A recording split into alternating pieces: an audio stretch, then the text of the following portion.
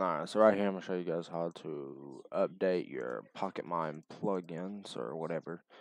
Update the API of the plugin anyway. So this is what you're going to want to do. You want to go ahead and go to Pocket or whatever.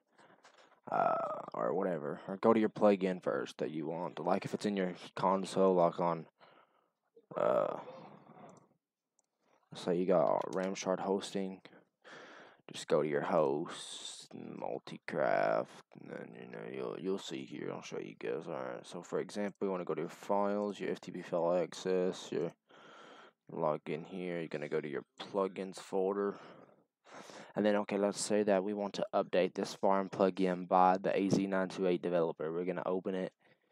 Source code, of course, you're gonna go to your plugin.yml. Same way here, you can go to any plugin by clicking that little button right there.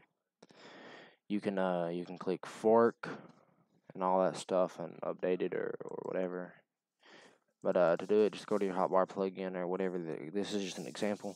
Go to your plugin.yml, and then you can just edit the API to the newest API, which would be this right here, which 3.0.0 works on anything from 3.0, 3.0.0.0, well 3.0.0 then up. So it's either way.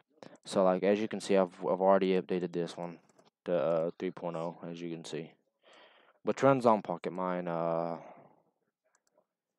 PocketMine, so custom par, so runs off PocketMine. So I mean, it works. So that's just how you can update your plugins. You just edit that to the newest API, which can be found here. I'll have this link in the description. So hopefully that works out for you guys. I'll make a more detailed one later on in the future. Thank you guys for watching. Make sure you like, subscribe, and comment, and I'll see you guys next time.